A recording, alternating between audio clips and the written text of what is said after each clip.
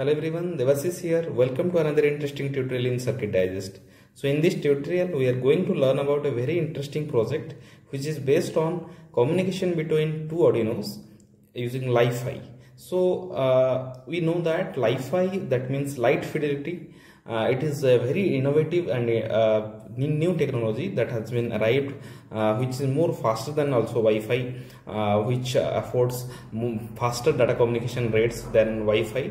So here we will be demonstrating how we can use Li-Fi to communicate between two devices using visible light. That means using visible light we can transfer data from one devices to another. So here in this project we have a transmitter section which have a Arduino Nano and a 4x4 keypad, from where we have transmitted data to the receiver side. Here in the receiver side we have a Arduino Uno and a LDR sensor. The LDR sensor acts as a receiver here, which will receive all the light pulses which will be transmitting from our transmitter section, and the LDR interprets that data and gives it to the Arduino Uno. Arduino Uno processes it and gives the decoding information, that means the fruitful data, and displays it on the LCD. That means whatever data we have will be transmitting from our keypad, that is transmitter side, it will be received and displayed on the LCD. Okay, so let us have a demonstration.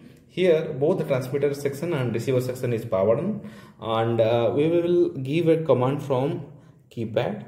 So we have a given command. You can see here in the receiver section it is written received 1. That means I have pressed the switch 1 from the keypad and the light pulse is given from the transmitter section, and in the receiver it is received as 1. Similarly, when I am pressing 2, another pulse is transmitted, and here that means I have pressed 4, another pulse is transmitted here, and it is 4 is received.